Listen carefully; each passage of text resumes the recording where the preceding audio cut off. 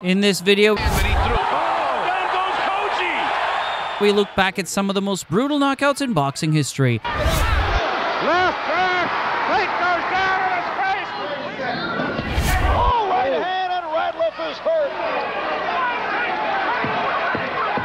You're going to be all right, pal. Even though he's still down, I'm just saying you're going to be all right, pal, but I don't know whether he'd agree with that. Let's get straight to it. Bruno fought American Chuck Gardner, and it was a performance that made everyone sit up and take notice. He really does look ancient. Even what hair there is grey. And a lot of that 17 stone 4, you can see for yourself, is flab. And there's the first punch from Bruno. Not a heavy one, but Gardner felt it. Bruno hunted Gardner down from the start. That's a good punch.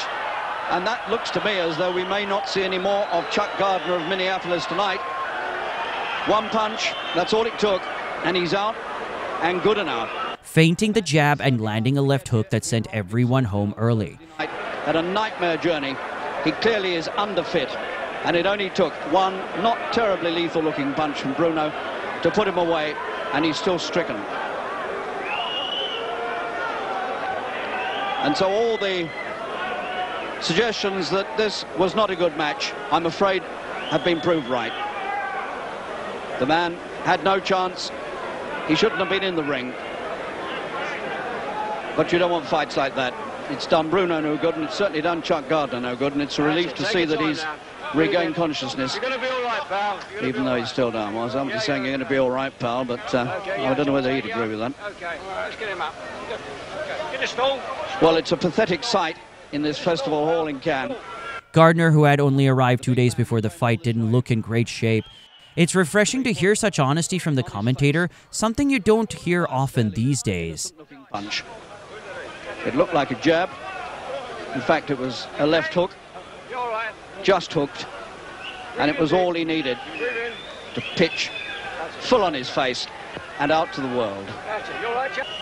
And we have to hope that the opposition will be rather more resilient than that. Pierre Coetzer was known as a durable slugger. Coetzer knows what he wants to do. He was the kind of guy who had no problem banging with you, basically a human wrecking ball. He came out fast, but look at how comfortable Bo is while he's under attack. Left hook just missed for Bo. Now the right hand lands. And again, two right hands by Bo. Bo looked like he was having a leisurely Sunday stroll, while Coetzer was trying to start a fight at a family picnic. The major difference between these two fighters is that Bo had much better head movement. It's like comparing a nimble ballerina to a bull in a china shop. The fight mainly consisted of Coetzer taking bombs and giving his own back. One criticism of Bo is that he was far too happy to operate on the inside. It meant he was a formidable opponent, but also took a lot of punishment. Bo's excellent jab started working like magic, and he landed a brutal combination that really hurt Coetzer. Coetzer had the heart, but against Bo, he was like a lamb to the slaughter. Coetzer in serious trouble. Camille's Lane one punch away from stopping it, and there it is. I guess Mike's nose is bleeding a little bit. Maybe what it is. Left back. Tate goes down in his face. Weaver hit him with a left hook, and Tate is down. He is just beginning to move. The fight is over. Weaver has knocked him out in the 15th round. With less than a minute to go in the 15th round, Weaver knocked him cold. Incredible. Bang to the body. There's the left hook. It hit him right on the button, and he went right down on his face, and he went out. He really didn't move until he was counted out at 2:15 of the 15th round. Well, how do you do?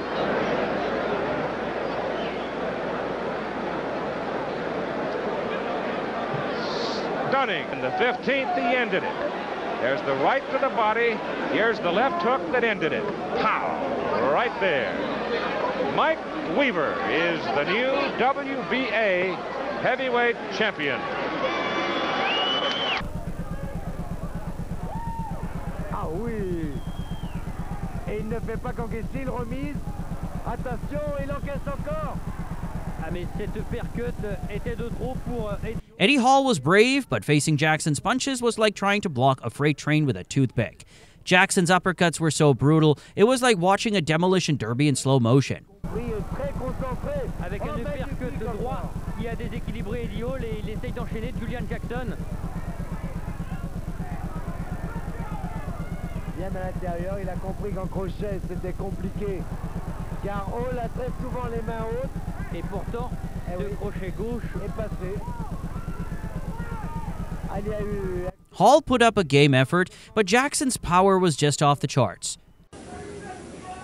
And second in his mind is the fact it's revenge. Oh, what a combination. A left to the body and a chopping right hand. Senegal trying to collect himself. The count is 6. The count is 8. Senegal has collected himself. Smart work, but a lot of time left in this fight. This is going to end in the first round. Senegal is hurt. McGirt all over him, and down he goes. It's all over. Sam, there's no junior welterweight in the world outside of the top 10 who can go very long with this guy. David, Tua looked like he was on his way to losing a decision against Puerto Rican Frez Oquendo until round 9 happened. That's when Tua decided it was time to clock in and do what he does best, throw those terrifying hooks. And there's an overhand right, a left hook to the neck. Tua beginning to score, opening up. You heard Oquendo too. His legs came out a little bit from under him. Jumping on Frez Oquendo, who holds on for dear life. Frez was in serious trouble, dodging some shots like his life depended on it. But a few got through, and let's be real, you can't afford to take any clean punches from Tua. Left hand, Oquendo's in trouble. Oquendo's in a lot of trouble. Tua unloading. The referee watching closely. He's stopping the fight.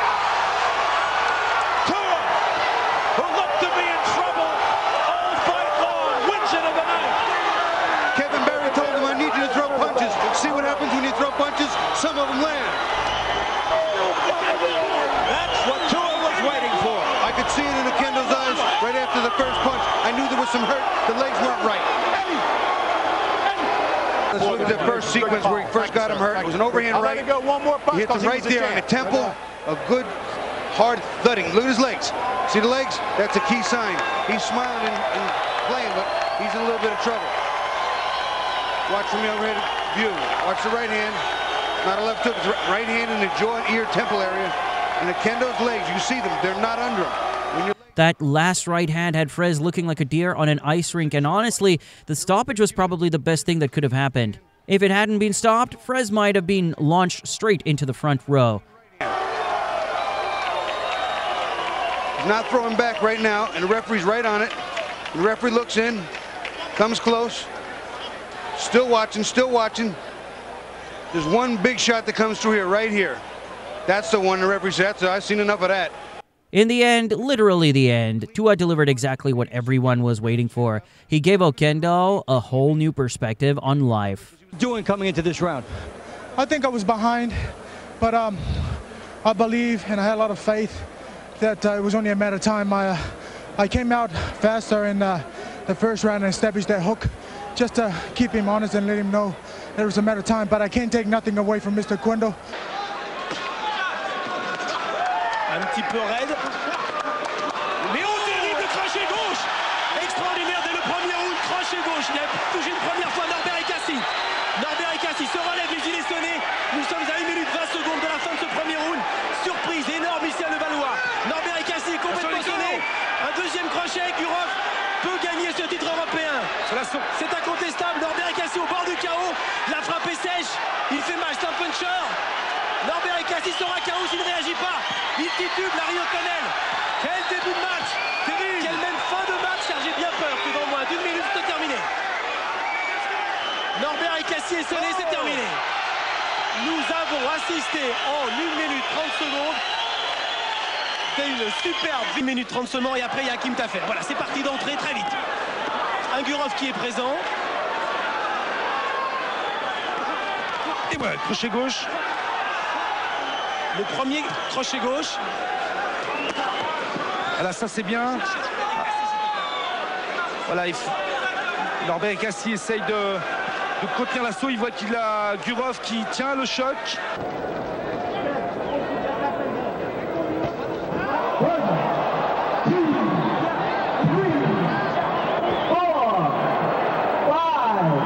Chavez defended his title against An, and his straight right hand was on point. Stunned more than hurt on. There you see it again. Once Chavez had his man hurt, he was a devastating finisher, like a chef perfecting a recipe. Unless it was a harder punch than he's ever been hit before. He told us he had never been down before. He's about to go down again. Chavez landing with lefts and rights. And An searches out a place to fall down. Now he looks to his corner for guidance. 6. Well, he landed it right on the point of the chin. And here's knockdown number 2. And you're going to see An searching out some canvas. Between rounds, in Chavez's corner, he was being told to move side to side, not stray right in front of An, because An could still be dangerous. Quite as vigorously as was the case in the final minute of round 2. And you have to believe that the body punches are taking their toll. Down he goes. And half the crowd has gotten excited over some kind of ruckus that's happening behind us. Jim, that's what you were hearing before that knockdown. An cannot go on, and he retires. Or as we say in America, he quits. An tried his best, but he was outclassed and decided to quit before he ended up more battered. Prompted by the third knockdown of the bout. The trademark left hook to the body, a combination before the count of 10. There it is, digging the hook to the body, and you can see An putting his right arm down to try to protect himself there. Julio, congratulations. Was he a little tougher than you thought? Sí, era más peligroso que pensabas. Realmente yo no pensé que fuera a resultar la pelea tan fácil, la verdad. Lo único que puedo decir es que me sentí muy fuerte. He said it wasn't as tough a fight as he thought. I mean, it was an easier fight than he thought it was, and he felt really good. He felt very strong for this fight. And you see Wingfield warning again for the holding, which Emery has done since the first round. Barksdale, another right. Body shot. Great right. Down goes Emery. He was down before he hit the canvas, Larry. Impressive performance by George Barksdale. Will Emery get up? This fight is over. I should have said he was out before he hit the canvas. Very impressive second round knockout by George Barksdale. What a great game plan he had, going to the body first and then to the head the second round. Couldn't have drawn it up any better.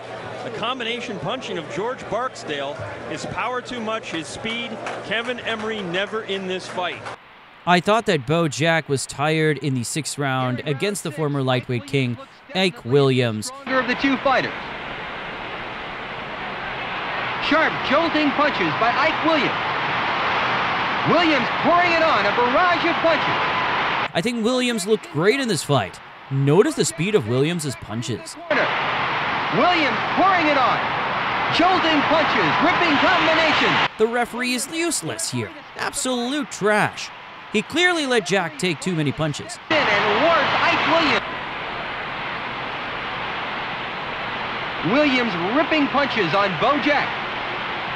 Bo staggers backward into the corner. This really is one of the most vicious finishes in boxing history. Dynamite punches by Ike Williams. Rapid fire lefts and rights. And finally, Williams appeals to the referee to stop the fight. He thinks that Bo Jack is helpless. I have to give Jack credit for ending the fight in a vertical position. If you haven't watched much of Williams, you really should. He is certainly one of the very best lightweights of all time. The referee doesn't heed Williams. Ike pours it on once again, and finally the referee steps in. It's all over. Ike Williams wins a hard-fought 6th round KO victory over the courageous Bo Jack. Williams considered by many to be one of the greatest lightweight champions of all time, along with Joe Gans, Benny Leonard, Barney Ross, and Henry Armstrong. Come on, Red Rossetti! Oh, right hand, and Ratliff is hurt. The question is, can Ratliff survive the bout? As you see, we're down to 25 seconds, and that's it. Beautiful right hand, timed perfectly. Pink on Thomas, stopping. Alfonso Ratliff was able to land. And Ratliff, chased by Thomas. Referee Cappuccino steps in. Thomas now 21-0 with 18 by knockout. Alfonso Ratliff, who was able to rally and hold on, suffers his second defeat. David Gonzalez was one of those fighters in the 1990s who always made sure fans got their money's worth. He was game, tough, and brought the action every time he stepped into the ring. Lou's son doing a fine job with Gonzalez, and of course that Tampa connection was resurrected through promoter Phil Alessi, and they've had Gonzalez here a few times. Very popular here in Tampa, though. Getting less popular round by round, although it's no fault of his own, Jeff. Rondon coming forward a little bit more strongly in round 6 as he's thrown a couple of combinations. David Gonzalez is a very good defensive fighter and very patient on his attack. He's been trying to press the pace in this fight. Unable to do so. Rondon goes down finally. A short chopping shot. Didn't really see where it was the type of stuff that would bring a fighter to his knees, but as we said several times, David Gonzalez, the accumulation of blows, he may have broken the ribs of Juan Rondon, and I think Rondon's going to wave this thing off. That left hook to the body was a beauty, textbook stuff. He had put on such a beating throughout the fight that the referee stopped it there, probably thinking, all right, David, save some of that for the next guy. Hand to the body by Gonzalez. He will dig with the left hook, and as you can see, that's what sent Rondon to the canvas. Now, Rondon may have been complaining about a rib injury before this. We don't know that at this point in time. And you get a right hand in here, and it was an effective blow for you. When you come upstairs, it surprises a lot of people because they have to be very wary of the body. Right, that's what opens up a lot of the headshots. Whenever I throw that left hook to the body, and say that has everybody looking for the body shot. So when I go up top, you know, I usually can catch them pretty good. In his first world title fight, Hamed destroyed the champion Steve Robinson in his own hometown. Robinson for only the second time in his career. I thought Robinson was completely outclassed. He had tons of heart, but Hamed was just too agile for him. Really very, very confident. But look, the punches come from all sorts of angles. Bringing them round the side, one right through the middle there, and then lifts that one up. Right hand, right up the middle. And down he goes. In the last couple of rounds, maybe. And that's just a slip. Now he slipped. And I think the referee stopped it. He stopped the fight. The final left hook was a beautiful shot, and Robinson's legs went on strike. At that point, the fight had to be stopped.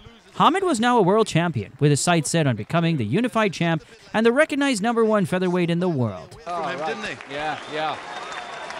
It was a sort of delayed action for. Naturalmente questo non significa che giustamente non debba intervenire Poletti a richiamarlo. C'è di tanto in tanto qualche... Oh, un destro preciso. Ha messo nuovamente al tappeto Giorgetti, che si era segnalato con un terribile destro. Un match di terribile intensità. Ancora il destro, è finita. Quel destro avevamo già preannunciato, aveva prodotto forse danni irreparabili. Ed è la fine per KO. Juan Koji made a big mistake by squaring up in front of Gonzalez, and he paid the price for it. He got dropped hard by that right hand. It's going to be a wild one, I think. There was that right hand, the same wild right hand that he threw. Oh, down goes Koji! Oh! Koji's not got his feet under him, Steve. He's looking to his corner for a little advice, but he's not out as badly as he was last time. No, but he's not ready. He's been rocked. He has been rocked. He's right for a knockout. He's got 50 seconds to survive round 1. This was a rematch of their first fight, which had more controversy than a reality TV reunion. Gonzalez had Koji seriously hurt, and honestly, the referee and officials pulled some shady moves to keep up Koji in the fight. In the end, Koji somehow won that first fight by knockout, but he was in serious trouble here, barely managing to survive the round. And obviously, at least psychologically, extremely upset and angry, and he might be just going on sheer adrenaline here. He's that big right hand, and that's going to be key for this fight. Well, that went through 7 time zones alone to get there. That's a long right hand. And a butt. And a butt. Wild first round. All right, here's a knockdown, and here's that long right hand that got him in trouble in the first fight. There it is again, right on the button. In the corner, they're saying, don't stand straight up. You're standing straight up. Walk to his right. Walk to his right. And Koji's saying, I'm all right. I feel all right. He just caught me. Now we'll see the headbutt right before the end of the round. They kind of just ran into each other, bang, right in the mouth. Not a bad area for either fighter. Top of the head for one, mouth for the other. Not something that should be a factor. Then came the third round, and things got even crazier. There it is, a lot of blood over the left eye now of Juan Koji, the champion. That was that right hand that he countered with, and it pinched his eye. Sometimes you pinch the eyelid against your bone, boom, it busted open. Now, we said if one of them is going to get cut, it's going to be Koji, the way they're butting heads and the way he's getting hit by a right hand. And Koji with a real sense of he got out. And Gonzalez was hurt with that left uppercut. Staggering, couldn't get his feet under him, and Koji hesitated for a second. And here again, you got that holding and hitting. An interesting tactic. And Koji going in, looking for a finish here. Oh, big left hand, and down goes Gonzalez. Koji landed a sweet left uppercut on the inside. He followed up with another left hand that dropped Gonzalez like a bad habit. Because Gonzalez is on Queer Street. He doesn't really know where he's at. He's getting hit. He's just winding up now, Koji, and going for the kill. Right hand that staggered Gonzalez, who's in trouble. Pressed up against the ropes. Down he goes again. And the towel gets thrown in from the Gonzalez corner. Richard Steele, meanwhile, disregarding it and sends Koji to the neutral corner. Here's another confusion. You cannot stop the fight with a towel. This isn't Argentina. This can't happen, but the referee is stopping it. And yes, indeed, it is all over as Richard Steele concurs with the Gonzalez corner, and Koji retains his title. He stayed on him like a dog with a bone and got the stoppage. Keep your hand on the right hand. That's right on the eye, no question about it. Yep, no question about it. Right eye, pinched his skin right up against the eye bone, and that's what caused it. It was a good right hand. It was the first punch he threw of the round. But like I said, if he could have lasted, that cut was looking very bad. Yeah, there was no butt there at all. He wasn't anywhere close to being butted. That was the pure right-hand punch. No, it was a right hand. Let's take a look at that first knockdown, which came because of the sharp exchange underneath. He got in trouble. Check out how nice and crisp Koji's punches are, especially that right hook. Sharp enough to slice bread. That backed him up, but he followed through with that rising left hand as well. I mean, and it was the uppercuts that started all this, and he was not able to clear his head. Could be he just doesn't have a great chin recuperative powers, or it could be a combination of that jet lag in a terrible time zone. Here's the second one. By this time, Koji knows all he's got to do is press. He's fresh. The other guy's completely worn out and not even conscious. He's just standing there. All of this could have been avoided. And a mark of inexperience. Gonzalez tries to fight back while he's hurt. He should just hold on. Hold on, take a walk, make the referee break him, move, hold on some more. Don't try and fight back out of pride or any other reason, something that took me a long time to learn. I don't think he was even conscious during all of that time. I think he was out on his feet, and he just couldn't do anything but accept the punches. And Koji, hey, is an experienced and very good champion. Way in here from Kane. Good left. Oh, tremendous left hand from Charlie Kane. Now it's Roach's turn to go down. 7, 8. What about that? And that's from the non-puncher, really, of the two. Beautiful straight left hand. And just have a look here at this punch that Kane produces. It's an absolute peach. I wonder if Derek Roach used Eileen Drury. There's another right hand, though, going in from Roach, and this time Kane is in serious trouble. Stretched out, he gets up at 8, but he looks very tight, and he's stopped. He's not ready to go on, says Roy Francis, and it is over in the 7th round. See him arguing. Now, there's no argument about that. There's the right hand that finished the argument. And that was a good one. Again, when he needed it, he found the accuracy. Not much throughout the fight, but when he did land, there were good punches, and that proved to be a very good one, right on the button. And Roach went down quite heavily. Once again, Charlie Kane comes a cropper at British Championship level. Liston's fight against Roy Harris was another explosive showing. Liston advances menacingly, putting tremendous pressure on his opponent.